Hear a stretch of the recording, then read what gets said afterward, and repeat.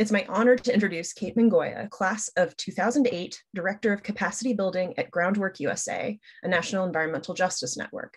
She leads the Climate Safe Neighborhoods Partnership, a data-informed organizing process that aims to reduce heat and flooding-related risks in neighborhoods with histories of institutional race-based housing discrimination. After graduating from Reed, Cate taught middle school science in the South Bronx and in East New York, earned a degree in urban planning from MIT, and worked as the Director of Policy and Program Development for the Commonwealth of Massachusetts state-aided public housing portfolio. I'm going to turn it over to Cate. Hello, hi everybody. Welcome to Alumni College. Thank you for choosing to spend this morning or afternoon, depending on where you are with me, as we talk about hot, wet American racism, or why your neighborhood looks the way that it does and what we should do about it. As Amy said, I graduated in 2008 as a biology major, and I'm really thrilled to spend some time with you. Before we get started, before we pop into our breakout rooms, I wanted to start with this image of Cincinnati, Ohio. It's right near the Ohio River, if you're familiar with the area. And I want you to think to yourself, if you are hanging out in Cincinnati on a really hot summer's day, where in this picture would you want to hang out? If you're like me, you probably want to be on the left side of this dotted line. There's a dense tree canopy cover, some beautiful verdant grass, and there's even a swimming pool in the lower left-hand corner. But you might also notice a couple other things. You might also notice that the picture is mostly residential, but why is it on the left-hand side? You can see trees as far as the eye can see, whereas in the right-hand corner, you can see residential buildings with dead trees, not a lot of grass, and not a lot of green resources to help bring down the temperature. Well, that's going to be a lot of what we're going to talk about today, because we know that the consequences of our changing climate are not being felt equally from state to state within our country, from city to city within our states, and not even from neighborhood to neighborhood within the same city. And that's not a coincidence. We're going to kick it off by going into breakout rooms. There was some optional homework, and if you did not do it, that is fine. We're going to look at some historical redlining maps. And just a quick note that if you're not familiar with redlining maps, I got you. We're going to talk about the high level and the nuance in a couple minutes when we get back. But if you didn't get a chance to hop on the website, we're going to drop the mapping inequality link in the chat.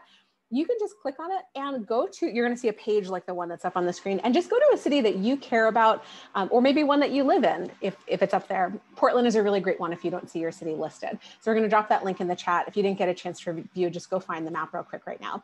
And as a really quick note, what you're going to see are a variety of colors. And all that you really need to know in these maps, which were produced during the Great Depression, is that green generally tended to be areas that were whiter, or the definition of whiteness at the time, because we know that that changes, and had better quality housing stock, whereas neighborhoods that were outlined in red tended to have a lot of people of color and lower quality housing stock.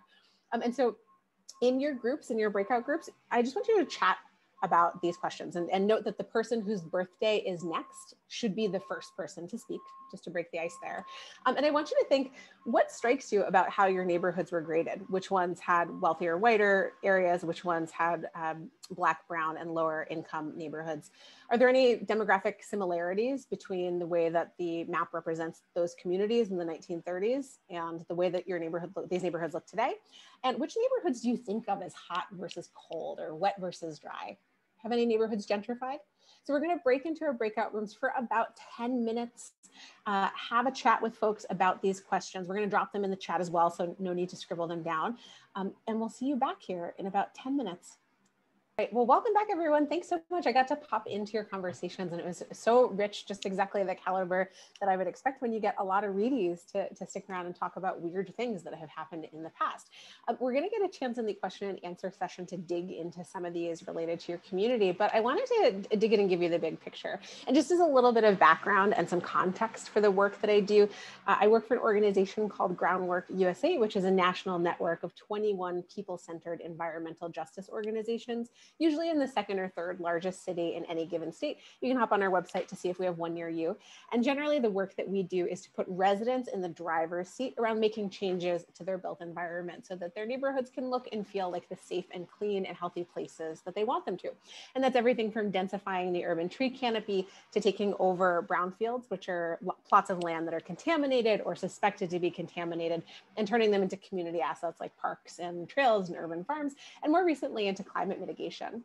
And over the last 3 years, we've gotten to ask this pretty important question. Is there a relationship between historical race-based housing segregation? And we can use redlining as a proxy for that, but I'm going to talk more about how there's lots of different ways to evaluate it, and then modern day risk from the climate crisis. And part of our Climate Safe Neighborhoods partnership pulls together 9 cities across the country to help understand whether or not that's the case and figure out what to do about it. And I promised that I was going to give those of you who or maybe you're familiar with redlining, but it's been a minute, or maybe you're not super familiar with it, a really, really quick rundown. So I want all of us to go back in time. We're time traveling to the Great Depression. And at this point, folks are really struggling. And they're struggling not just in not having enough money to meet their basic needs, but to also stay in their homes.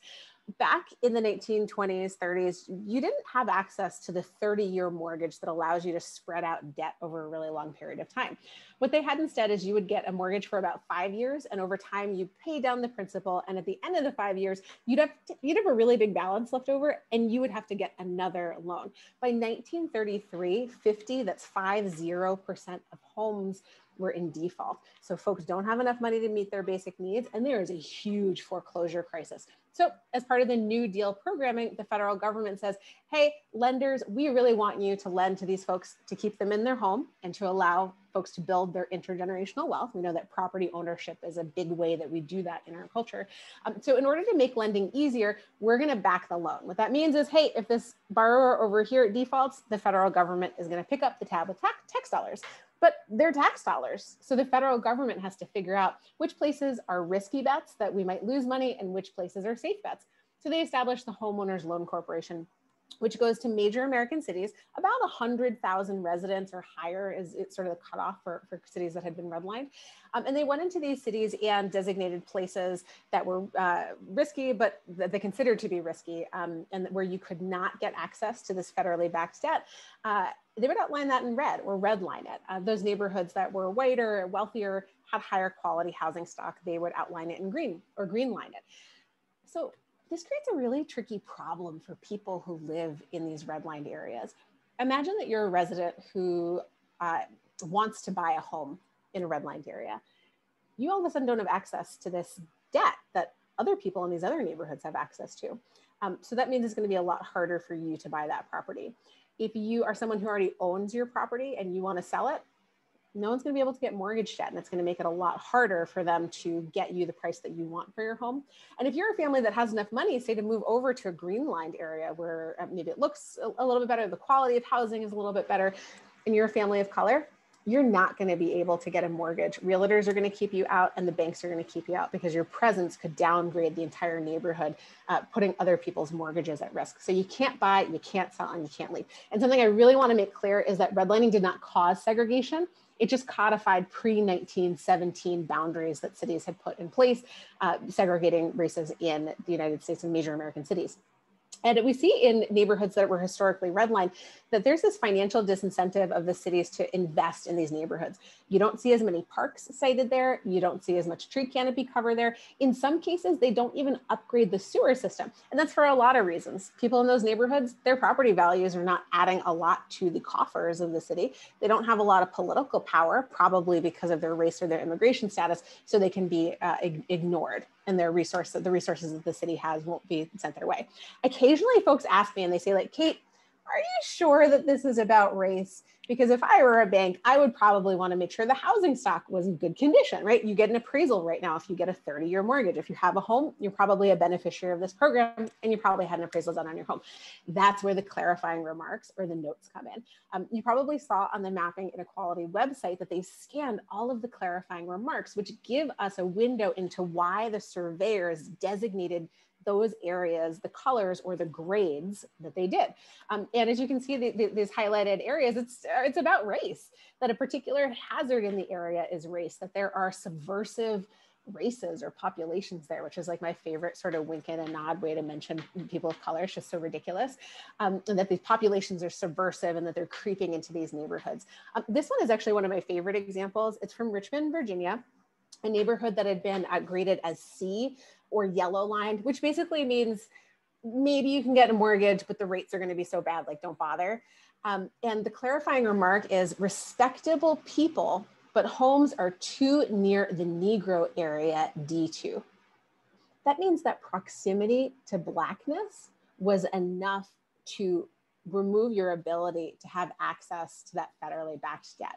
That means that that proximity to Blackness was enough to lower the property values in your neighborhood, as per the understanding of the federal government. And that's a pretty big deal. So we're pretty sure that it's about race. But if we forget about race for a second and we look at the way that the communities are described, and credit to Dr. Jeremy Hoffman, I pinched this from him.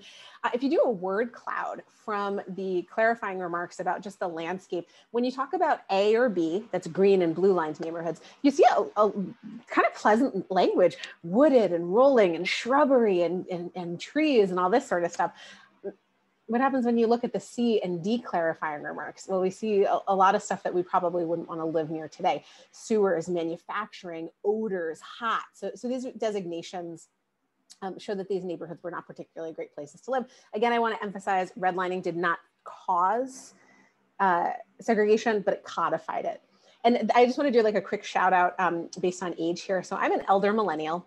I'm 34, and that means that my parents' generation would have been the first one to have related to race, unencumbered access to federally backed mortgages. And when you think about long-term intergenerational wealth, that's not a long time. Like most elder millennials, parents are still alive, most of them are, and they have access to that. But think about how different that is as compared to someone whose grandparents or great-grandparents had access to that intergenerational wealth building tool. So the next slide that I show you is going to show you is one of my favorites, and it's a GIF of Elizabeth, New Jersey. Elizabeth is a city that is just south of New York City. It's on the coast, and I'm going to show you a digitized redlining map that's overlaid on top of Elizabeth. And just as a quick reminder, A, you got that federally backed mortgage, white, or our definition of white at the time, because we know that changes. Good housing stock, you got that federally backed mortgage. D, immigrants, black and brown, you're not getting nothing. And I want you to find any green polygon. It doesn't matter where it is, just keep your eye on any green polygon. So this green that you're gonna see underneath, this is tree canopy cover as of 2016. This is impervious pavement as of 2016. So think like parking lots and driveways. And then this is relative heat, with red being the hottest. Now find any red polygon, doesn't matter where it is, and keep your eye on it. Tree canopy cover. Impervious pavement, so driveways, parking lots. You can also use this as a proxy for flooding. And then relative heat, with red being the hottest. You might notice some sort of a relationship, but in case the eye test is not working for you, and it really shouldn't in maps, this is kind of the punchline. In the cities that we work in, as you go from A to D, those green lines to red line neighborhoods, that red bar, which is the land surface temperature, goes up. That gray bar, which is the impervious surface, so parking lots, driveways, you can also use that as a proxy for flooding, because like if it rains, where's the water gonna go in an asphalt parking lot? Goes from A to D, it increases. And this is my least favorite part, that as you go from A to D, that green bar, the tree canopy cover, precipitously declines. Dr. Jeremy Hoffman and Vivek Chandas, who's actually at PSU, did this really groundbreaking study about 2-3 years ago, where they found that if you take the average of the land surface temperature of all of the formerly redline cities, redline neighborhoods are on average 4.5 degrees hotter than their green line counterparts. But that can be as extreme as 20 degrees Fahrenheit. And I really want to emphasize that 20 degrees Fahrenheit number. That's the difference between turning on your air conditioner and not. That's the difference between having a $200 cooling bill at the end of July and a $300 one that your family cannot afford on their fixed income. That's the difference between going for an afternoon walk with your family and ending up in the hospital for heat stroke. This is a number, but it has real consequences on the way that humans interact with their families, with their communities, and with their finances. It's a big deal. And you might say, well, Kate, our neighborhoods look really different. Neighborhoods are gentrifying, people move, they follow opportunity. How do we know that this redlining that impacted a certain group of people in the past is still impacting the same types of people today? Well, today about 75% of those neighborhoods that were graded D, so redlined in the 1930s, they're still low to moderate income neighborhoods. About 2/3 of them are majority minority. So as James Baldwin says, the past is not past. At this point, if you've studied anything related to race in America, you're probably disappointed, but not terribly surprised by what I've had to say to you. But you might have another question. You might say, Kate, my community wasn't redlined. Maybe it didn't exist at the time. Maybe it was, under 100,000 people. I don't think this applies to me. Well, I'm going to give you a couple examples. Some of you might be familiar with Lawrence, Massachusetts. It's a planned mill town that's about an hour on the commuter rail north of Boston. Duck cloth and canvas and shoes were produced there predominantly, and it had a pretty mixed population that wasn't terribly heavily segregated. Lawrence was actually never redlined, but the neighborhoods, the suburban communities, and some of the cities that were north of Lawrence were, which meant that there were all of a sudden places in Massachusetts that had access to federally backed mortgages that were allowed to spread out this big chunk of debt over a really long period of time, which makes it a little bit more affordable. And I want you to see what happens here. So Lawrence is in the second center, and then Methuen, which is in the north Andover. This is tree canopy cover, impervious pavement, relative heat with red being the hottest. And then there's also poverty. And these are all of 2016 to 2018. So even though Lawrence itself wasn't redlined, there was white flight because there's opportunity for a certain class and a certain racial caste of residents from Lawrence to go out into the suburbs, take advantage of increasingly middle-class jobs in suburban office parks, and then take advantage of those federally backed mortgages and move to the places where white people were allowed to move. I also like this example. Some of you might be familiar with Richmond, California, which is in the Bay Area. It's a neighborhood, it's a community that has an oil refinery on the coast and was also a major shipyard during the World War II period. And during World War II, there was a lot of labor that was needed at the shipyards. So tons of African-American Blacks, mostly from the South, some from the Middle West, were migrating to Richmond for those well-paying manufacturing jobs in the shipyards. My gosh, the federal government all of a sudden has a crisis on its hands. There's a ton of workers. Those workers are needed to do these jobs, but there's no housing. So the federal government starts passing out contracts for the development of private and public housing. But here's the catch. They don't want Black people to stay. So they designate certain areas for Black homes, certain areas for white homes, but they require in the contracts that the homes built for Black residents be built out of worse material. We're talking about instead of getting your asphalt roof, you're getting corrugated tin. And they placed the Black residents in this area called the Black Crescent. And the most densely populated neighborhood had the refinery on one side, has a petrochemical rail yard on one side and another petrochemical rail yard on the other side. So it creates this area called the Iron Triangle. What you see overlaid on top of the Iron Triangle, which is right in the center of this picture, are the asthma rates in Richmond, California. So even though this neighborhood was never redlined, even though, the city was never redlined, there is still a federal paper trail of how their interventions segregated and forced certain groups of people to live in certain places. And if you overlay asthma with redlining maps, you're gonna be disappointed because it's the redline neighborhoods that have the worst asthma rates. You can do the same thing with COVID illness rates and death rates. You can do the same thing with maternal mortality. You can do the same thing with infant mortality. Pretty much any metric that you would be disappointed and ashamed of having your country have that relationship is probably related to redlining. The one exception to that is actually cancer rates. Cancer is something you need to age into. Older people tend to get cancer, younger people don't. People who live in these formerly redlined neighborhoods tend to not live long enough to develop cancer. So that's the one exception that you see to that rule. At this point, you probably feel like this. You're like, cool, I didn't realize from the title that you were just gonna bum me out for 90 minutes. You've laid a dirty, dirty trap. And you might also be thinking, but I think I have the solution. I saw those maps and what we really gotta do is plant things. And the answer is like, well, kinda. This is outside of my home in Somerville, Massachusetts. It's a formerly yellow line neighborhood that never had trees on our street until about 3 years ago. And this tree is gonna be like, okay, in about 10, 15 years, but right now it casts a shadow that's about the size and shape of a pizza box, which is not particularly helpful for reducing the ambient air temperature or scrubbing the air quality from the diesel train in the distance when it runs by. Additionally, in a lot of these redline neighborhoods, the infrastructure restrains some of the green infrastructure. You might notice those power lines. That means that the trees are only allowed to be a certain height before they're cut down by the utility company, and the city actually won't plant trees that grow any taller. So we're really limited by some of the infrastructure that's existed long before many of the residents were there. So you shouldn't really be, but I just want to back up. Yes, you should plant trees. Please do that. Please encourage your city to vote for whatever referendum makes it happen. Please do. But what you really should be doing, and this is the part where we're going to get to the hope, is you should be asking, why has this not already been done? If these redlining maps happened in 1933, if the Civil Rights Act outlawed the practice, just legally and on paper, of redlining, why is it that these harms haven't been fixed yet? Why do our cities look the way that they do? Who makes the rules about the city and who has a right to the city? these big pieces of infrastructure that we've installed over the last 100 years, they're really hard to move and they're really hard to deal with. And we need to understand and appreciate why it is that certain folks are living near these pieces of infrastructure that are making them sick, that are making them more vulnerable. And that's a lot of what we do at Groundwork USA is we're organizing residents for systems change. The system is working beautifully. It's working perfectly as it was designed to disadvantage a certain group of folks over another group of folks. And we're really interested in changing and tweaking that system. The work that we do in our Climate Safe Neighborhoods Partnership is to organize residents and help them to understand why their neighborhoods look the way that they do. Once you understand that the way your community looks wasn't an accident, you understand that it's also not going to change by accident, and you can start to build a vision for the future.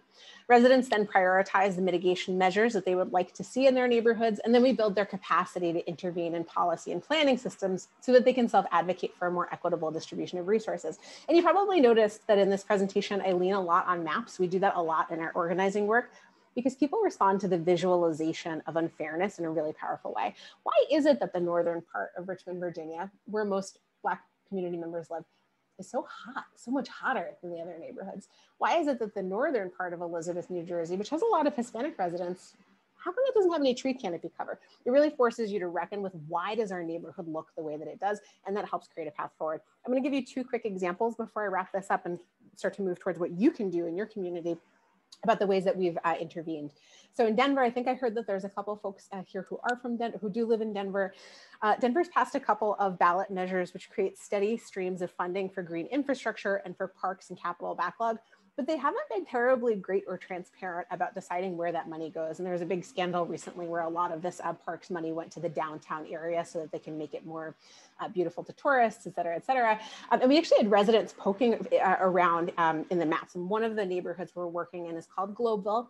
It's in the northern part of Denver, and the entire neighborhood is a super fun site.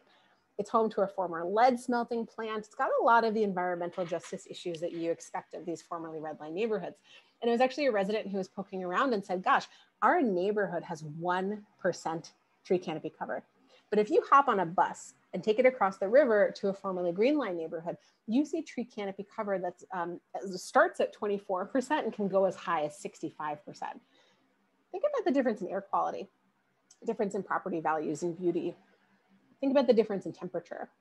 So residents came up with a really concrete ask. We want 10,000 trees planted in 10 years and a say in funding distribution.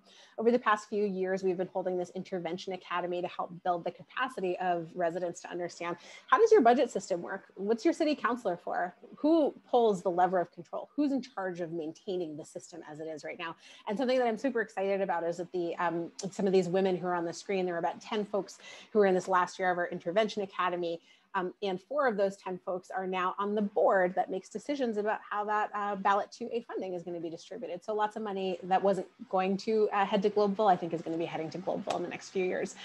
The final example that I'll use is in Richmond, Virginia, where they recently went through their master planning process. And we did a lot of citizen science work here, working with youth in the community to go outside, take those ambient air temperature and those land surface temperature and air quality measurements, and go to door with residents to have conversations with them about how they're experiencing the climate crisis. And I don't know if I think some of the people on this call are old enough to remember this, but transparencies, overhead transparencies, maybe your math teacher would like plop it on the overhead and be like, we're gonna do algebra. We actually found that printing out the maps on these transparencies was a great way to take the maps on the go. So we would give folks a map of their neighborhood, then a map of transparency of tree canopy cover, a redlining map, and use that to jog the conversation. And so it's actually the youth that you see in this picture that are going door to door with these transparencies to talk to folks and to encourage them to engage in this master planning process.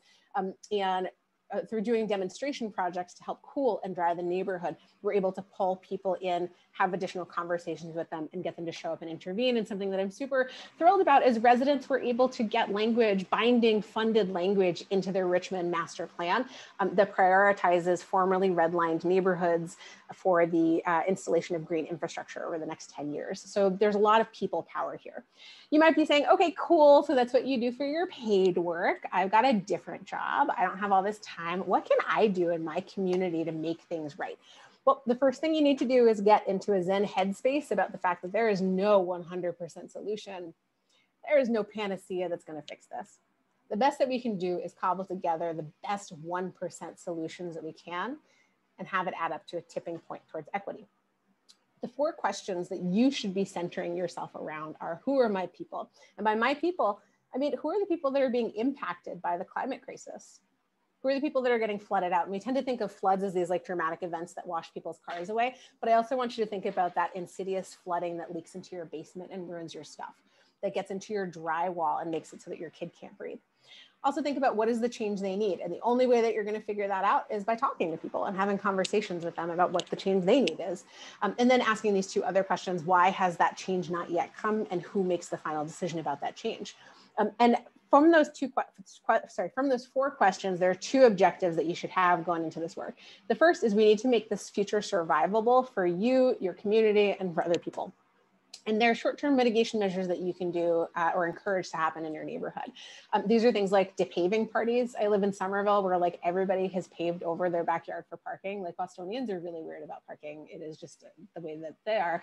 But we have these depaving parties that happen where a group of community members come together, break up the pavement and landscape the backyard for the homeowner or for the renters who are there, to give them green space and allow the water to have somewhere to go.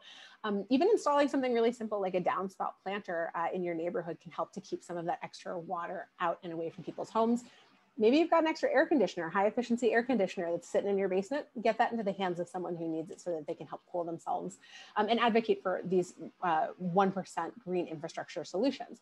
Your second objective is, this is the really important one, is you really need to fuck up the system. I mentioned earlier that the system is working beautifully. It is working just as it was designed and intended to.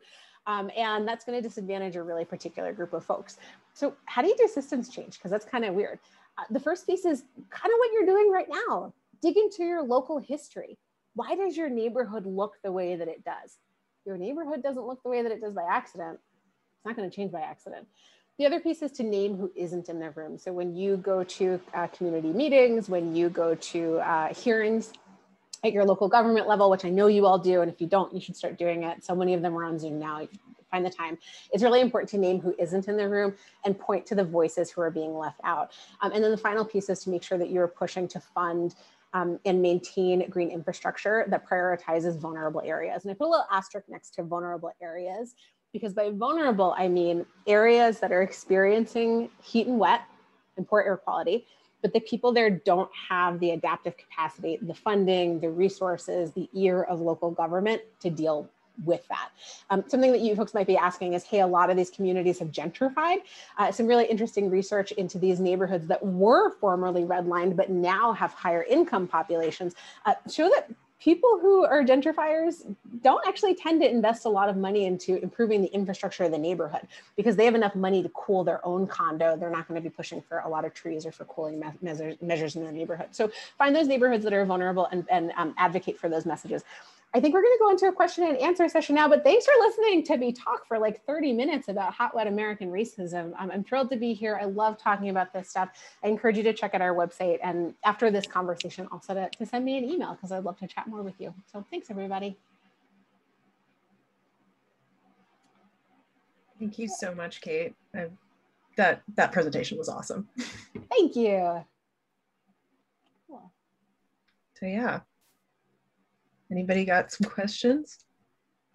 Or things to say too. Yeah. Up that way. Amy, I'm actually going to allow, I'm going to unmute so that people can, if you'd like to. I see Mark Aronson. Yep, thanks for raising your hand. And if anyone else wants to either put in the chat that you have a question, I can unmute you. Mark, you have to unmute yourself. Go ahead.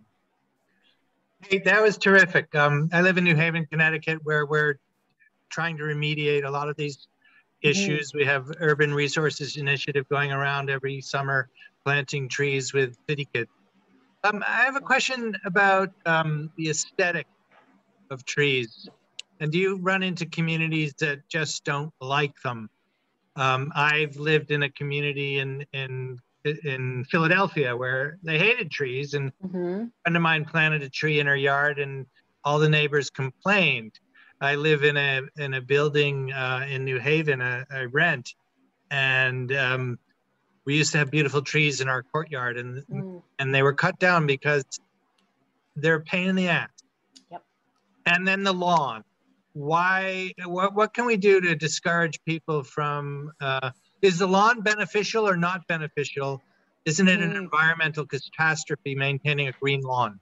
Yeah, a couple of questions in there. Thank you so much for that. Yeah, we find all the time that residents really don't want trees there. There's two reasons they don't. The first one is the maintenance of it. My gosh, I have to worry about where the roots go. You're telling me that I need to rake some leaves. What happens if it falls into the roof of my house? And there's a lot of concerns that people have. Generally, the lifespan of an urban tree is about 6 years. So those concerns are actually not that unfounded. It's something that can be expensive. And everybody who's on the line, if your current line of work is not working for you, like get into the arborist game because they get paid real well. And it can be really expensive to hire an arborist to come and cut that dead branch off before it falls into your neighbor's property and causes a problem. The other reason, and this is a lot more common, is that we run into folks who are concerned about the gentrification and displacement impact.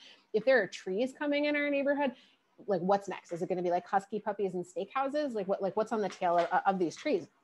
And so a big piece of what and I'm not going to say that anybody at Groundwork has cracked the nut on gentrification or what's called green gentrification, when you get rid of the contaminated land, dredge the stinky river, all of a sudden the condos go up and people get pushed out. We have not cracked the nut. We're working on it, but we don't have the solution. But we found that a big piece of it is having one-on-one conversations in communities, conversations with people to convince them to get these trees planted on their properties. I used to work for the Division of Public Housing for the Commonwealth of Massachusetts. And the maintenance staff cut down a lot of mature trees near the housing authority because they were sick and tired of the maintenance. They didn't want to rake the leaves. They didn't want to pay the arborist. The next time there was a major rainstorm, they had 8 inches of water that flooded into the basement or garden apartment units. The cost to replace some of those goods, the cost to the residents there was much higher than what the maintenance cost would have been. So part of what we talked to when we talk to residents is to help talk to them about the benefits of these trees, on reducing moisture, on helping to reduce their heating and their cooling bills. But it's a really arduous process that has to happen one by one. If you just pop the trees up, or really any green infrastructure intervention, people tend to be really annoyed by it, right? Nothing about us without us also applies to the built environment outside of people's homes. So we do a lot of one-on-one conversations. We tend to be the urban forester in the cities that we work in. So we're used to, wearing through the soles of our shoes, door knocking and talking with folks. But there's a lot of that risk. So residents tend to be leaning, a trend I'm noticing is residents tend to be leaning towards the strategy of just green enough. Let's add some trees to help lower the ambient air temperature, but let's not overdo it so that people are trying to put condos where we are.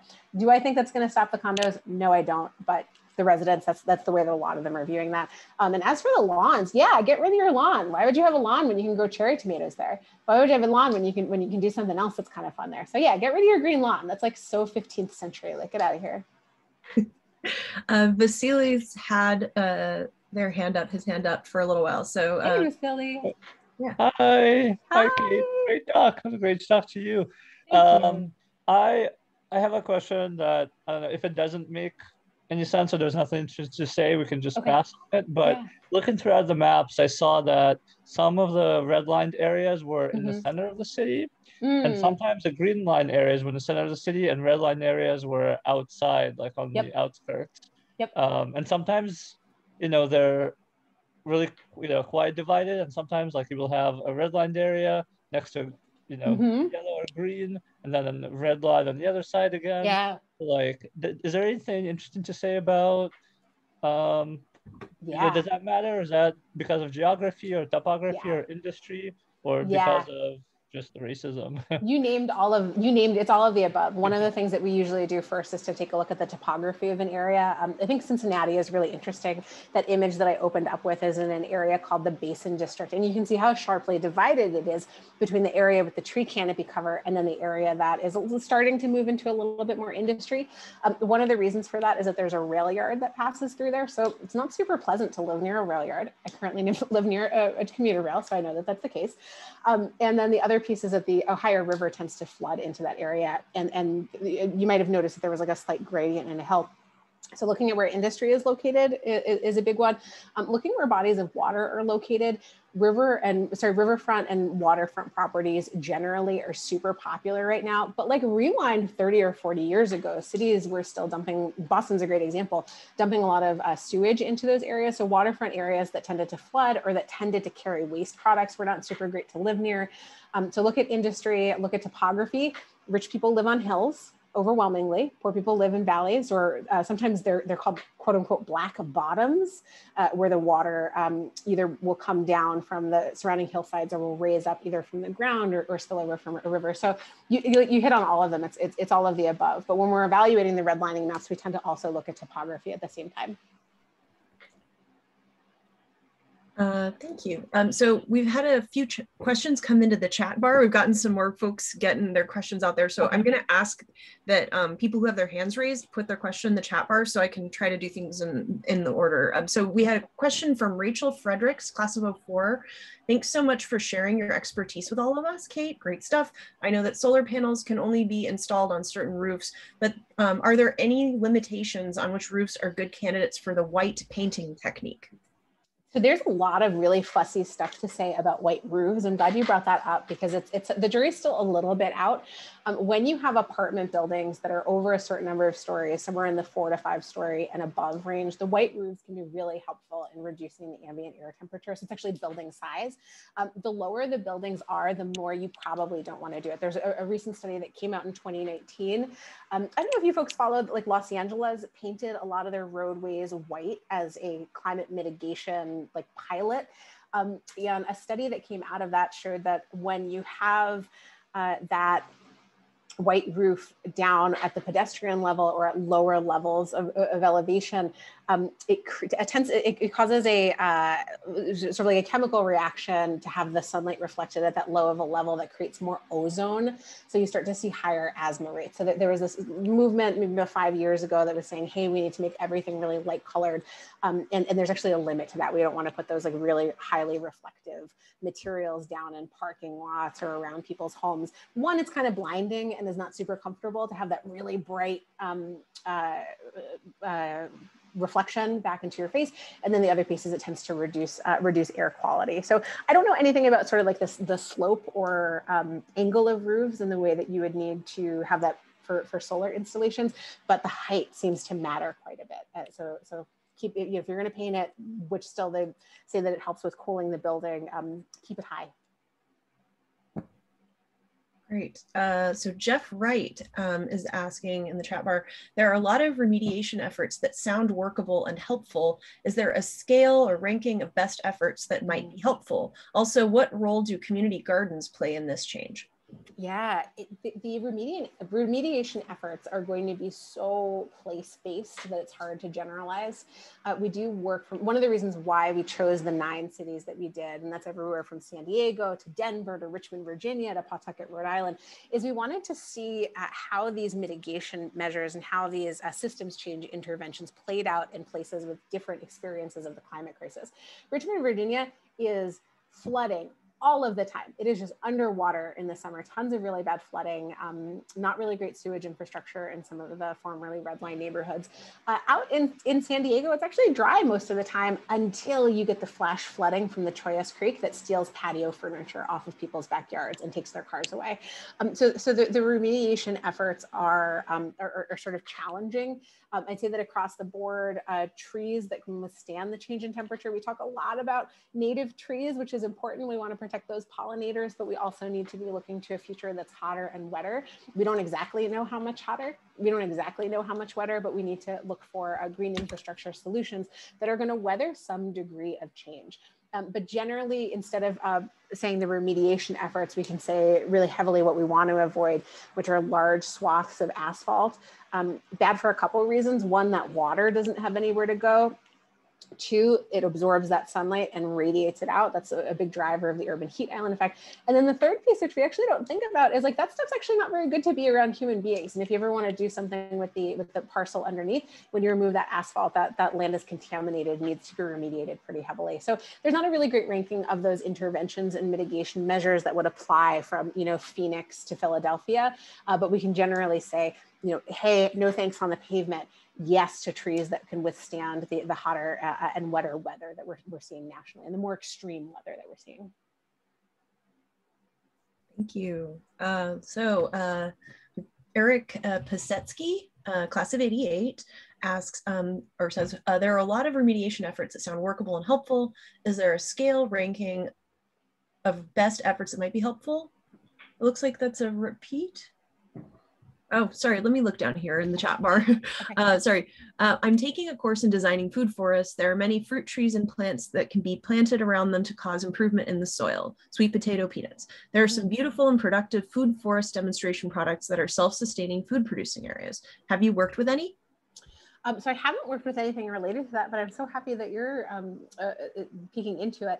A lot of the work that I do outside of the climate work is actually on brownfield remediation and helping communities to take contaminated lands and turn them into community assets. And that is one area where we do work with bioremediation to help draw some of the contaminants out of the soil. It's a very slow process, so that is not like the primary way to make an unusable piece of land usable, but it's something that can help with relatively light amounts of contamination in the soil. So I haven't worked in that space and haven't worked on it related to climate mitigation, but if you run across any cool stuff that you think I should look at, please send it my way.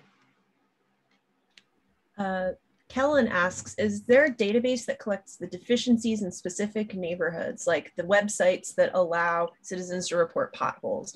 Also, what are your favorite ideas to reduce the Matthew effect overall? So there's a lot of different web portals where you can view maps. Some of them are city specific. Some of them, like the Park Serve, SERV database, I can tell you where the different green spaces, are, and can give you a sense of how the tree canopy cover is distributed. The other thing that's super nice, and this is one of the things that is just like awesome about living in the United States, is we have pretty amazing access to data. If you go to Canada, if you go to other countries, they don't have as much public data that's available, but we spend a lot of tax dollars on things like putting Landsat, 6 through 8 into the sky, which will do things like covering tree canopy cover, showing us which areas are hotter, which areas are wetter. And all of that is information that is freely available. You do have to have some familiarity with like ArcGIS or with QGIS, which is the open source version of ArcGIS, which is a little bit of a barrier. And also maps are not super useful to people on their own. You usually need to contextualize them or have some history attached to them. So you can check out the ParkServe database if you're curious about things like land surface temperature, tree canopy distribution, but a lot of cities also have them at the local level. I know Philadelphia has a really great mapping portal. MAPC, which services the eastern part of Massachusetts, has a portal where you can look at how these things are distributed, how tree canopy cover, flood risk, things like that are distributed. The other thing is that it's a little bit hard to tell where floods are. The way that this data is collected is that there's just a bunch of satellites that are going around the earth. And it's kind of easy for them to capture things like, is there a tree here? Because every time it passes by, that tree is probably still going to be there. Capturing things like floods, which can happen really quickly. In San Diego, those flash flooding events can just be an hour long and then it's over. Or the sewers backing up in Rhode Island, those things are a little bit harder to capture. And the data is actually a little trickier to clean up. So there's not really great and consistent data on flood stuff, but you can find data related to the other pieces. So thanks for that. Lorna Seitz asks, do you have any observations about which systems change interventions work best in which circumstances or locations? Yeah, I think the systems change interventions that work best are the ones that you can get community members to self-generate, because you have a lot of community momentum. These organizing efforts take a really long time and they can be incredibly disappointing. For as many successes as I can put up on the screen, and each one of our trusts has had a really great success, we've suffered a lot of failures along the way, and that's just what happens in community organizing. But generally, the question that we need to think about is the way that our systems are designed is that they're intentionally designed to be obscure. Not everybody on this call knows whether or not they have a strong or weak mayor. Not everybody on this call knows like all of the alder people or city councilors, or knows exactly what their role are. Not everybody can even how a budget works. So a really big piece of engaging in that systems change is figuring out who has the power, so residents can come together and create power with each other to then create power over that system and redirect it. And what we really should be looking for is a change in our systems to prioritize authentic shared leadership and decision-making with residents. Residents need to be in the driver's seat in making decisions about their community, but really frequently they're entirely left out of the car. So we find that intervening in things like master planning processes can be really helpful because there's usually a funding source that's attached to it. You can have like declarations all the live long day. You can have unfunded, Massachusetts loves its unfunded mandates. We love it out here. And it's not going to be helpful to folks unless there's a funding stream. So we need to understand where that level of power is. It's usually an individual that makes a decision, and there usually is an individual that releases the funding. So identifying and pushing against those two levers is usually what makes it happen. But it varies so much from city to city. But the question you need to ask is, why hasn't this change happened yet? And whose decision is it to make that change happen? That's going to point you in the direction of the system that you need to change. And it's most important at the local level to identify what system is bothering your specific people. Dustin Bowers of 09 asks, this is just below the neighborhood infrastructure level, but how much effort do you think should be put towards upgrading something like the insulation of buildings? Yeah. I love when people pull me back to reality with that specific question, because the work that I do is all on climate mitigation, which assumes that we are a certain degree of fucked. There is a certain amount of climate crisis that is locked in. We don't know like where on the apocalyptic scale it's going to be. We have a sense that like we can still kind of turn the ship a little bit, but we're locked into a certain degree of this. And I often forget about the fact that we are still releasing emissions and it can get so much worse. So if there are stretch codes that are being considered in your community, like fight like hell for it.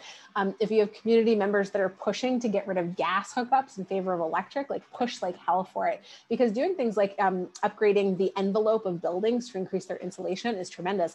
I live in a 3-unit condo, and our neighbors got together when my partner and I just moved into this place and decided to have rigid foam insulation put in.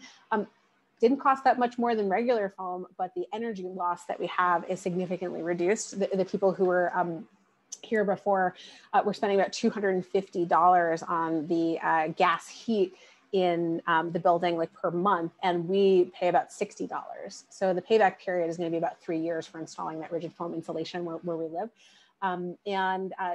Think about that reduced energy use. Think about the reduced amount of methane that's being put in. Gas leaks are a tremendous problem. You guys saw a couple of photos in my presentation right off of where I live. There's a pretty heavy gas and substantial gas leak that's leaking out gas and killing all of the trees in our neighborhood for about a half-mile radius from the gas leak. That's a really big deal. So yeah, absolutely focus on that, because it could still get worse. It could still get worse. A lot of the stuff that I focus on is how do we survive what we're locked into right now, but we need a lot of folks like you working on how to keep this from really going off the rails. It's a bummer. Yeah.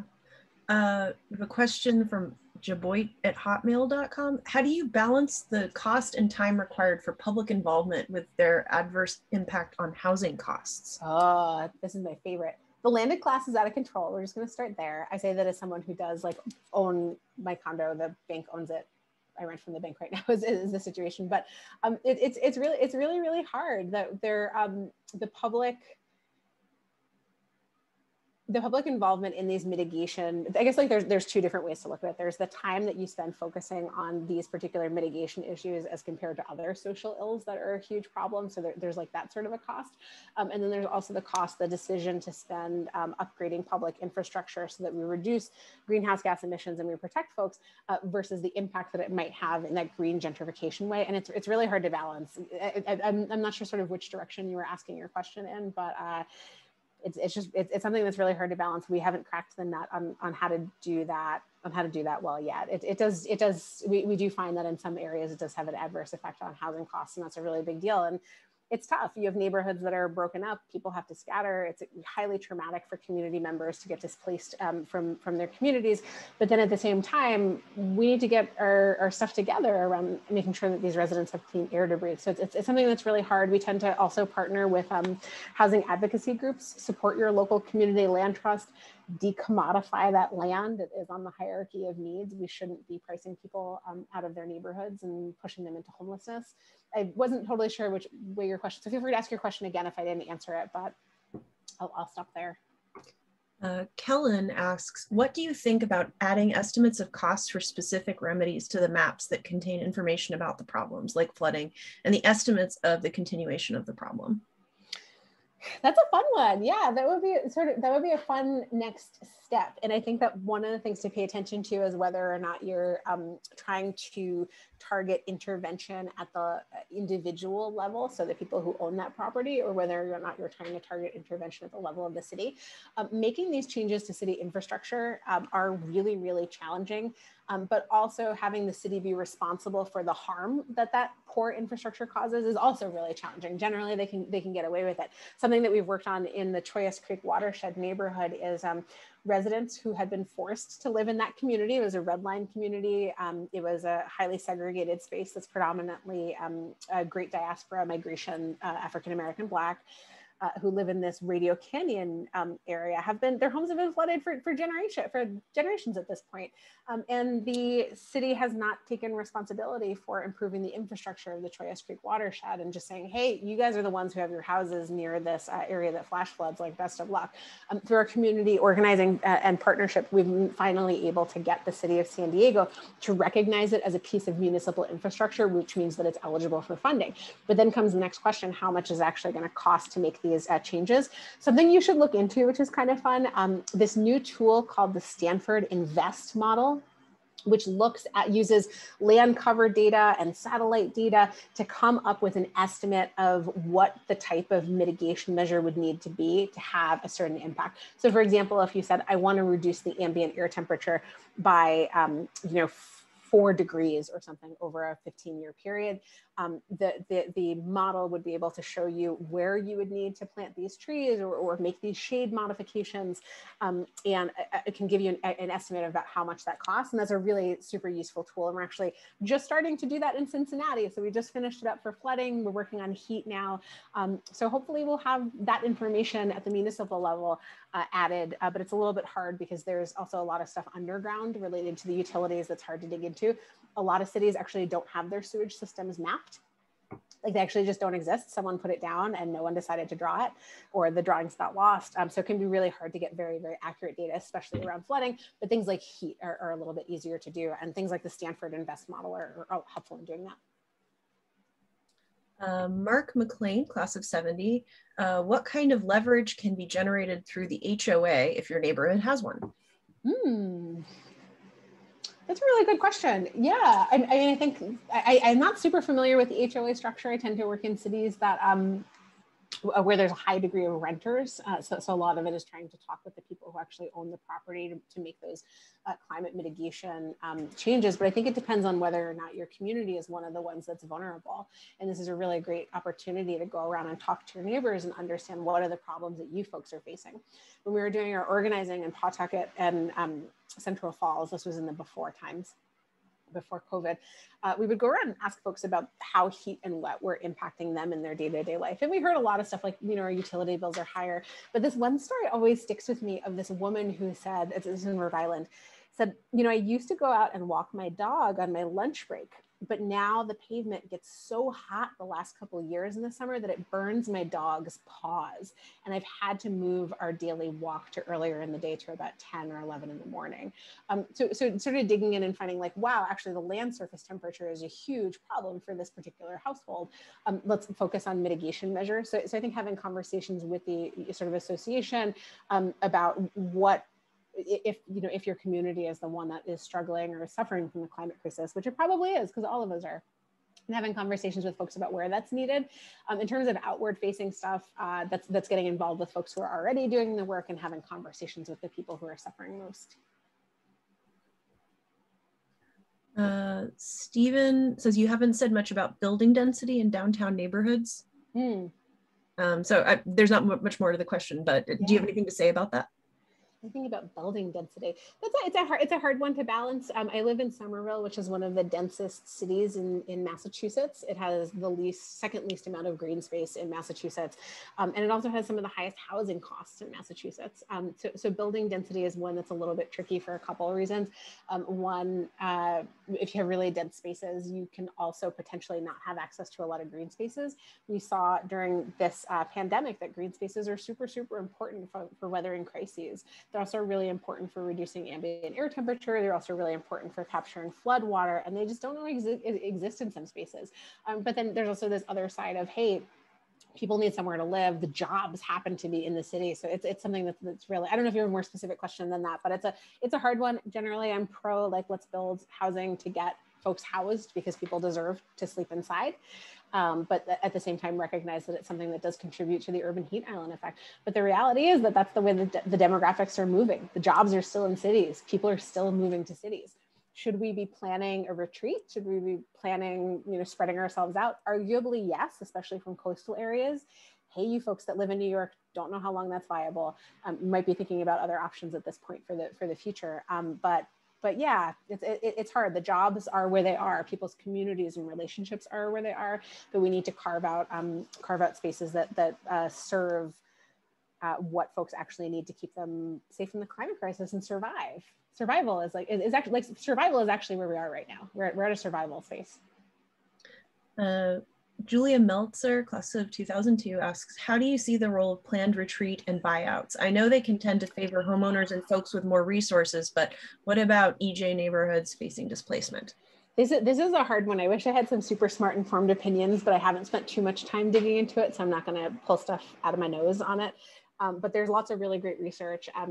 A friend of mine, Julie Curdy, did some really great research on planned retreat in Cranston, Rhode Island, which is a coastal community that has a mix of very high income residents and very, very low income residents. And you do sort of see that the people who have the higher income, that tend to have the higher political power, are the folks who are able to get more money from their buyouts and find it a little bit easier to relocate. It's traumatic regardless of whether you're a wealthy individual or a lower income individual. It's a really, really traumatic experience, but that's something that we should be thinking about at this point.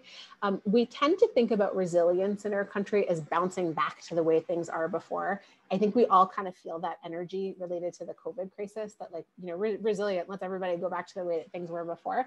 But we need to be thinking a little bit differently. We need to not think about bouncing back and communities being resilient if they can bounce back. We should be thinking about resilience through the lens of how do we avoid that harm from happening in the first place. It's sort of a preventative approach.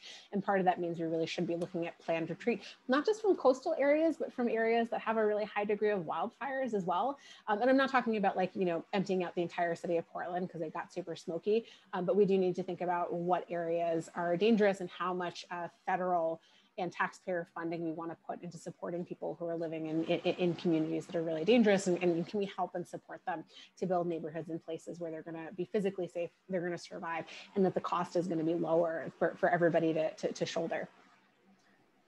Jeb Boyd, class of 1988, asks, wait, are you advocating sprawl over living in towns where people can walk, bike, and take transit? There's extensive research that dense urban building has lower impacts than a similar amount of single family housing. Mm-hmm. Yeah, no, I'm not advocating sprawl, but there are other cities that are smaller, living in and densifying some of the quote unquote second tier cities.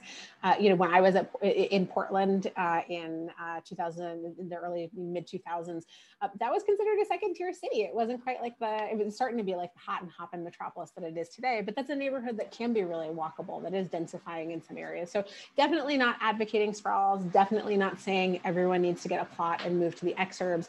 But definitely saying that all of the really dense coastal cities like Boston and New York are going to face really unique challenges. And if you don't want to deal with those challenges, Burlington, Vermont is really great. And Louisville, Kentucky might be someplace that you consider. And just that there are other places that are starting to rethink. And I think that when we think about some of these quote unquote second tier cities, we think that these folks don't necessarily care about stopping sprawl. But communities that have engaged in really great shared leadership and decision-making from their residents and good participatory governance processes, they tend to make transit-oriented decisions. I think Salt Lake City is a really, really great example of that. I think about 15, maybe it's 20 years at this point, Salt Lake City went through this planning process where they said, hey, the sprawl is getting a little bit out of control.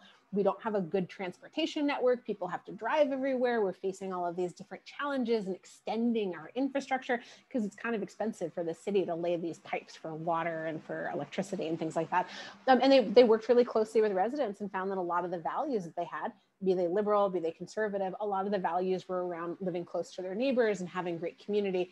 And they were able to redevelop a number of their urban areas to have a really great transit-oriented development where there's public transportation and the ability to bike and the ability to walk. So this sort of future, because I think when we think about places like Atlanta, we're like, oh my God, it's endless suburban sprawl. But one of the things that we can change about these spaces is to start making decisions to densify some of these areas. New York, I grew up there. It's an amazing city. It just has some issues. And if you don't want to deal with them, you might consider a different place. So absolutely no to the suburban sprawl. I'm not about the exurbs. Let's see, I have a question, Kate. Yeah. So I feel like there are great programs in a lot of cities and with a lot of utilities, incentives for disconnecting your downspout or getting some kind of rebate or a great discount on energy efficient appliances or insulation, but there's a real gap for renters. And how do we incentivize landlords to, because they pass on that cost to the renter? Yeah. They're paying the utility bill. Like, how do we incentivize making a better situation for people who rent? Yeah, I think that there's incentivize, and then there's also the other side of the coin is how we penalize. And I'll speak to that point first before I loop back to talking about the way that we incentivize it for a growing rental class, which is a lot of people are renting. If you're in my generation, if you're elder millennial or younger, like getting a home is real hard right now. Especially if you're in major urban areas. But the penalties can be pretty big. So Portland is one of many, many cities that has your sewage rates calculated based on the amount of impermeable versus permeable pavement. So if you've got like a really big lawn, or if you've got water capture versus having an asphalt driveway or a big deck, you can reduce your sewage bill by capturing some of that water on your property. One of the things that we found in Richmond, Virginia, which also has that, is it means that some people who can least afford to make those modifications to their homes are getting slammed with insane sewage bills. You have families where you have intergenerational families living together. Everybody's working a minimum wage job, and like getting your calculator out for how little that is month to month, regardless of where in the country you live at this point. And they're occasionally, now that the rains are becoming more frequent in Richmond, Virginia, they're getting hit with these, surprise sewage bill, $300 for a month. If you're on a fixed income, that's something that's really challenging. So we also need to think about getting rid of some of these penalties that are meant to be really helpful and encourage certain groups of people to make modifications to their property, but are having these really negative externalities on the people who can least afford to shoulder the burden. In terms of the incentives, I think that that's where we need to take collective responsibility. And until we decommodify land and say that like really landlords, you need to rethink sort of your amount of profit and what's ethical about the amount of profit that you're able to derive from your property. We need to be looking at collective efforts. I think Massachusetts has an interesting model where they, for lead abatement, the entire Northeast is just covered in lead, which we know is not great for young children.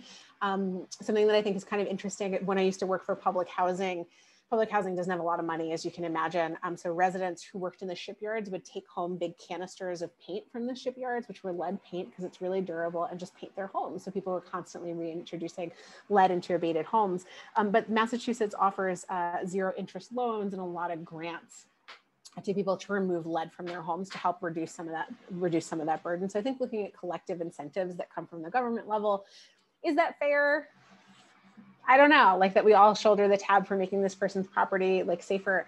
I don't know, question mark, but we just know that to some extent it needs to get done. And ideally that, that rent increase shouldn't be passed on, but there's a lot more to say about housing and the housing crisis. Thank you. But get rid of the penalties because they're ridiculous. Yeah. Well, if anybody has another question, now's the time to ask it, but I think we're starting to wind down. Okay, great. Yeah. Thank you so much. This has been wonderful. Thanks, everybody. Appreciate it. Feel free to reach out. Looks like Olga dropped some of my information in the chat. I'd love to, connect and talk with you folks. But thanks so much for being here and for joining.